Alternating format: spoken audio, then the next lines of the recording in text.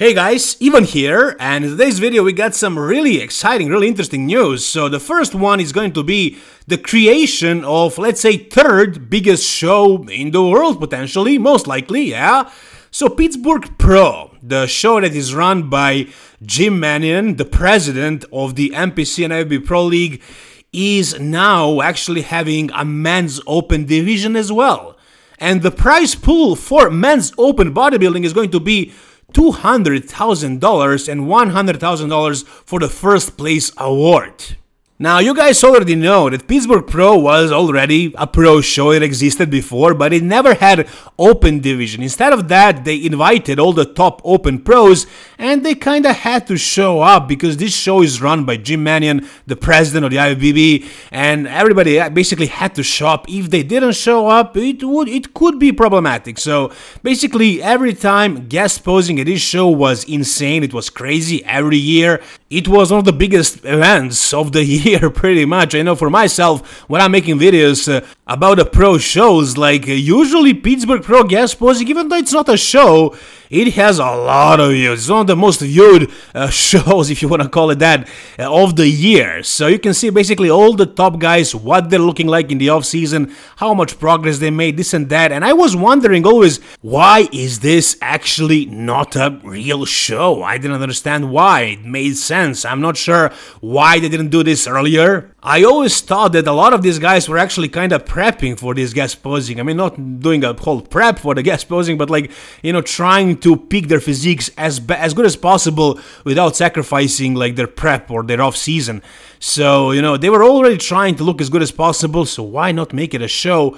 And they finally did it. And like I said, this is going to probably be third biggest show in the world. I mean, right now it's of course Mr. Olympia and Arnold Classic, and no show comes close to those two. Like Arnold Classic right now is offering even more money than Mr. Olympia for the open division, but Olympia has a lot more divisions. So overall, I think prize pool for the Mr. Olympia is quite a bit actually bigger than the Arnold Classic one. So like Mr. Olympia, of course, Arnold Classic, and then you can argue that it was so far Arnold Classic UK or from this year Dubai Pro, prize money wise. But now Pittsburgh Pro is offering as much money as Dubai Pro and as Arnold Classic UK. And even though a lot of guys who are doing the Arnold Classic Ohio are also going to do the Arnold Classic UK, this show, however, aside from money, and 100k is a lot of money, aside from that, you're also kind of gathering points, right? If you're willing to prep and to compete at the IFBB President's show, I'm sure those guys are going to look at you differently when it comes to, you know, potentially becoming the next Mr. Olympia champion. So I'm sure the incentive at this show is very high, and we're going to see a lot of big names entering this show. Potentially even bigger names, even more top guys than at the Arnold Classic. I don't know how many of these guys are doing bodybuilding just for money. I mean, yeah, Arnold Classic is offering $500,000 next year, so yeah, that's a crazy amount of money. But like the guys who are competing more often, and now we know that Samson is doing the Arnold Classic next year. Andrew Jack also announced this on his channel that he's doing Arnold Classic as well. Who knows, maybe Hardy does it as well. So it seems like we are starting to have more and more top guys doing the other shows aside from the Mr. Olympia. Now I know today it's much different than from back in the day. Today bodybuilders don't have to compete as often. They can make money in so many different ways.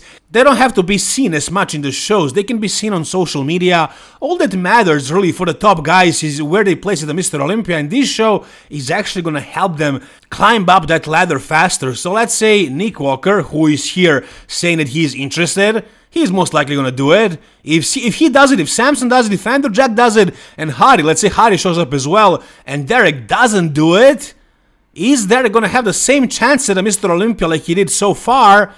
I don't know. So that's a big incentive for Derek to compete as well. So this can be the second biggest show of the year. You know, and this is amazing. This is exciting news for us, for bodybuilding fans. Like, I want to see these guys compete as often as possible. I would love to see them do the Arnold Classic because it's a $500,000. I want to see them do this show because it's going to help them at the Mr. Olympia as well. Whatever is the reason, I want to see these guys compete as often as possible. And I think this might become second or third biggest show in the world now. And it's awesome. Alright, next up we got a physique update from Rubio Mosquera, Neckzilla, at 6 weeks out of Prague Pro, if he's actually gonna do it. Is he gonna do it? Who the hell knows? I mean, he probably will pull out. I mean, at this point, the chances are definitely bigger for him to pull out than to actually commit and do one of the shows that he says he's gonna do. He is the pull-out king, right? So, as you can see right here, his physique at 6 weeks out, I mean, the lighting here is amazing, but I don't think his conditioning is better than it was a couple of weeks ago when he decided to pull out of Arnold UK and Italy before that. So I figured since he decided to prolong his prep to compete later in the year, I thought it was mainly because of his conditioning. That's what him and his coach kind of said, that he won't be good enough to win these shows. So I thought they were just gonna take it slow and work on conditioning in the next 8 weeks or so, but it seems like he is, I don't know, bulking now? I mean, I don't know what he's doing, what his plan is, but his conditioning is definitely worse than it was at Dubai Pro. So he's definitely going backwards. Is there enough time for him to get in shape in 6 weeks if he is this conditioned right now? You know, I think absolutely. I mean, I'm not sure what his body is like, but most people will be able to. You know, 6 weeks is enough time for him to get shredded from this point. But is he gonna try and actually do it? Is he gonna start pushing for conditioning now, or I don't know, is he planning on having a long off season and just skipping the Prague Pro as well? I mean, it would be ridiculous, man. If he pulled out of Prague as well, it would be just crazy. But it's not impossible. It's definitely not impossible for that to happen. Like, so far he pulled out of so many shows. It's crazy. Nobody pulls out of that many shows like him. He is known for that. That's his thing. So the chances are actually pretty big that he's actually gonna decide and just pull out of Prague Pro as well. I mean, seeing that he's not even working on his conditioning right now, that he actually is going backwards, I don't know, maybe the plan is to relax a little and then start pushing at 6 weeks out and get in crazy condition, but I don't know, man. I mean, what is he waiting for? If he is looking like this right now, in 6 weeks, he's probably going to be decently conditioned if he doesn't pull out. I don't think he's going to bring something insane, something new, something crazy, you know, some kind of crazy, ripped, super conditioned look. I don't think that's going to happen, and I'm not even sure if he's going to do the Prague Pro at all. What do you guys think? Tell me down below. Alright, and finally, at 1 week out of Mr. Olympia, we got a couple of videos from our reigning Mr. Olympia champion, Derek Lunsford, who for some reason is really trying to hide his physique away. I mean, he's posting a lot of stuff like this in a tank top, and we can kind of see what kind of conditioning he's bringing, but like, we don't get any physique updates. And you know what Derek is like, he's trying to find that perfect lighting, perfect spot.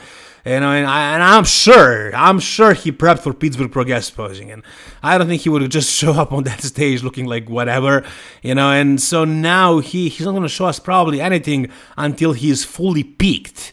But we can see him training, we can see what sort of package he's bringing, and like so far, I mean, at like 4 or 5 weeks out, he was definitely the most shredded guy out of all the top 5 guys at the Mr. Olympia, but at this point, I don't see him changing much in the past week or two. I think he's basically just maintaining the same level of conditioning and maybe working on like maybe resting up a little, letting his body refresh and this and that.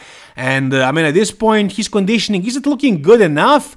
I mean, I think it looks good. I think it looks better than before. I think he gained a little bit of that maturity.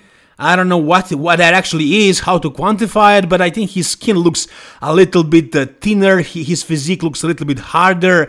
I think we can see some more fibers.